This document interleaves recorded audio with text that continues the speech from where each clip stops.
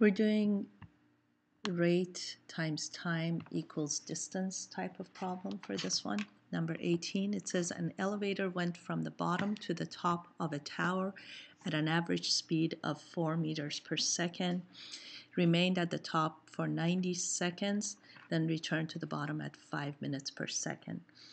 If the total elapsed time is 4.5 minutes, let's change this to is, then how high is the tower? Well, the total elapsed time was 4.5 minutes.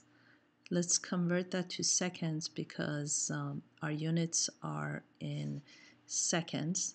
So 4.5 seconds, 4.5 minutes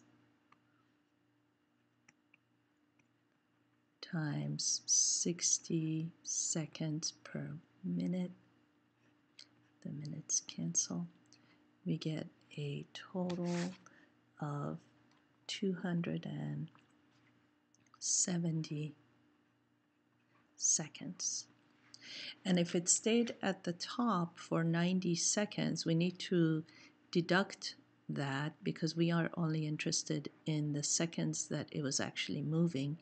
So 270 seconds minus 90 seconds, that's 180 seconds that it was moving, but not necessarily exactly half and half, half of it going up and half of it going down. As you can see, it took less, the speed was faster coming down, so that means that it took less time coming down.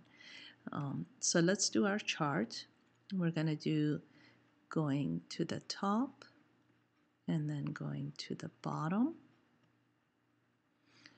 And we're going to do rate times time equals distance. Now, the rate is in meters per second. The time is in seconds. So when we multiply meters by second times seconds, we just get meters. The seconds cancel out, and we just get meters. So the total time elapsed was 180 seconds. That's for our, that's this one, that's total travel time. So if going to the top, to the bottom, say, took t seconds, then going to the top would be 180 minus t. For example, if it took, say, 50 seconds to go to the bottom, then that means it took 130 seconds to go to the top. Okay, and the speed for going to the bottom was 5 meters per second, and going to the top was 4 meters per second.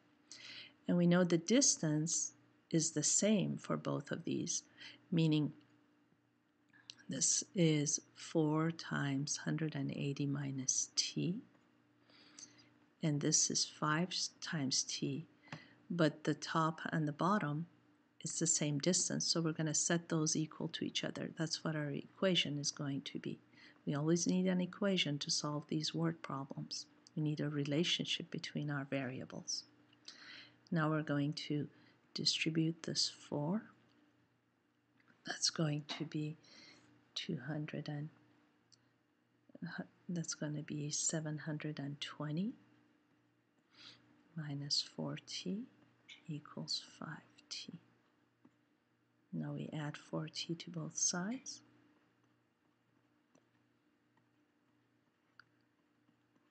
So t is 80. That means it took 80 seconds to go to the bottom. So now we do 5 times 80. If you look at the original chart, you'll see why we're doing this. So it's 400 meters. That's the distance to go to the bottom, for example. Or you could do 4 times 180 minus 80. So it took 80 seconds to go to the bottom, and it took 100 seconds to go to the top. So if you do 100 times 4, that should also give us 400 meters. Either way, we should get 400 meters. That's how high the tower is. Okay, that's how we do that problem.